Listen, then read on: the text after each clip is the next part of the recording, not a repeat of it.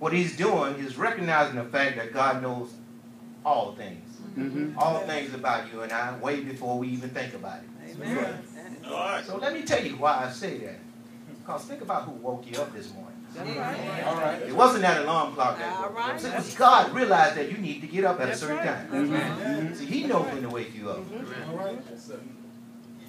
Does that fact sink into your thought as well?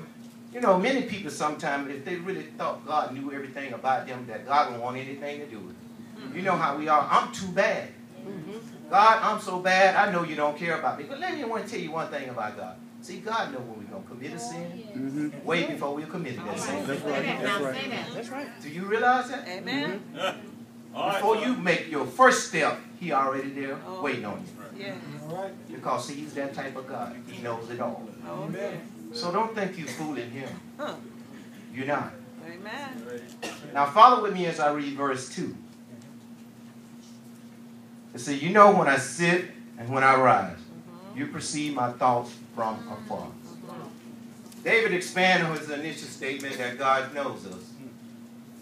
Even in common ordinary business of living, God still knows what we're doing. God is aware and involved.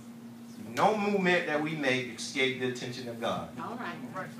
Even our thoughts do not escape his awareness. We might try to hide our feelings. We might express our emotions. We may even lock our mouths shut. Our thoughts, keep our thoughts to ourselves, think I can fool Steve. You know, keeping my thoughts to myself. But let me tell you one thing. You can't fool capital G-O-D. All right. God knows what we feel and think. He is more aware of our motives and passions, our jealousies, our pettiness, our selfishness, and our unselfishness. Even more aware than we are. Amen. Do you know that? Oh, yeah. If you don't, then listen to what I got to say to you. All right now. Okay? Now follow with me as I read verse 3.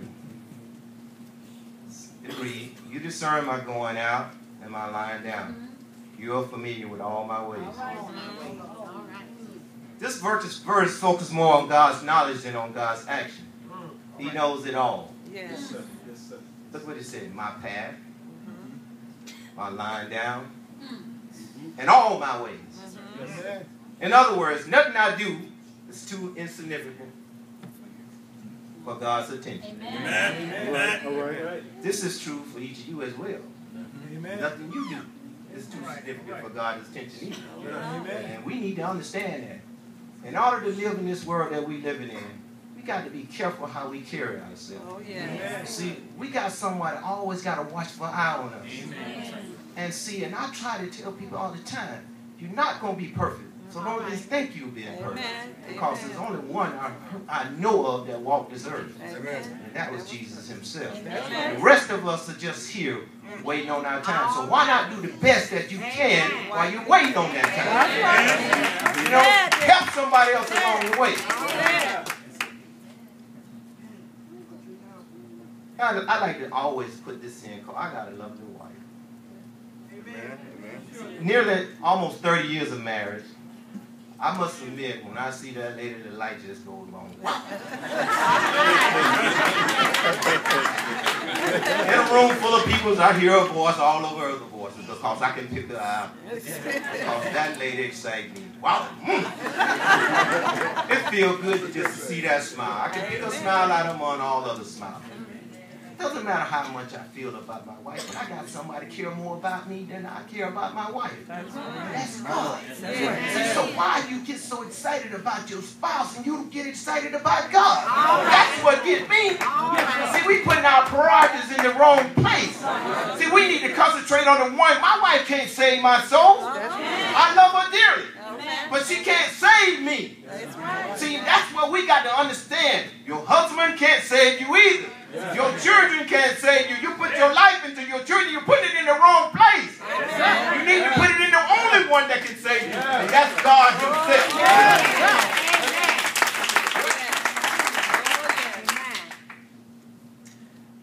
I just tell you, it's exciting to me to be able to talk about him. See, I get goosebumps.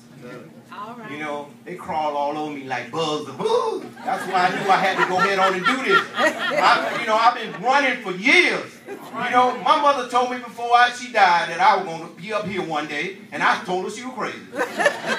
You know? But she said, watch. And when I told my sister, I knew.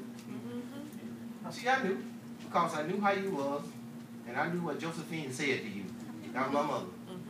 She said she would know, cause mothers are wise if we listen to them. That's right. But we don't understand they have that wisdom that we need.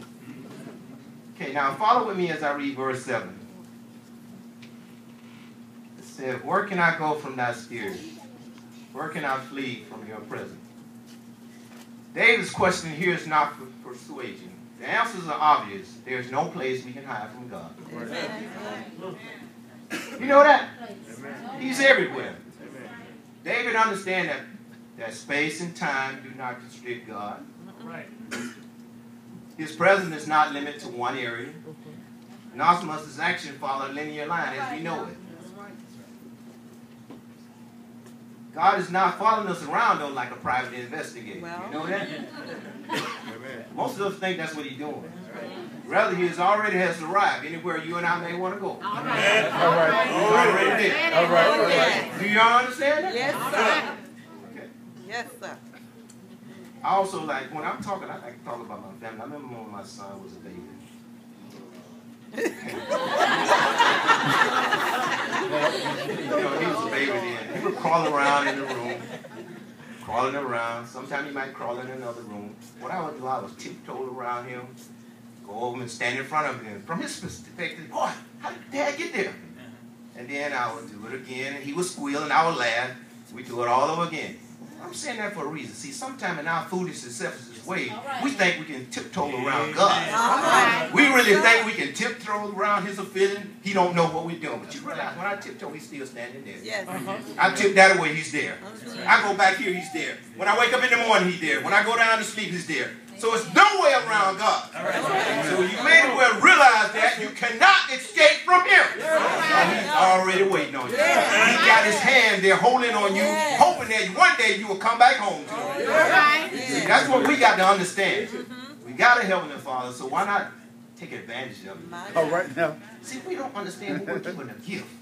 Yeah. See, we're given the most precious gift in the world. That's right. That's right. When he made that, he brought his son and said, okay, take the sin away from the world. But look what you and I did. We didn't take advantage of it at all.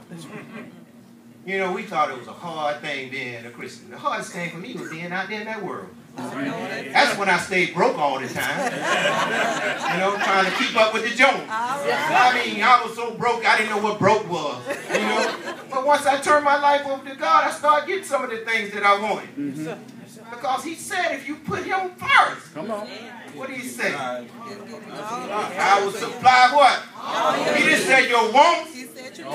That's right. He said all you need. So we need to understand that. If we got somebody there, oh Lord, have mercy, to supply all my needs, why I want to go out there searching for these things that riches and gold when I already have it? That's right. Already. That's what we got to understand. Oh, yes. All right. You know who really discovered that the hardest way though, that really we need to learn to wait on God? Jonah. You know what Jonah did, don't you? Oh, yeah. Jonah was that one that was hard-headed, wasn't he? Everyone knows the story of Jonah. If you don't, read about it. I ain't got time to preach about it today because I don't want to keep it too long. But I can tell you a good story about Jonah. You know, but I want to keep moving on because I know some of you came from a long way, and I appreciate that, so I'm not going to keep you too long. But I'm going to tell you what I got to say. All right.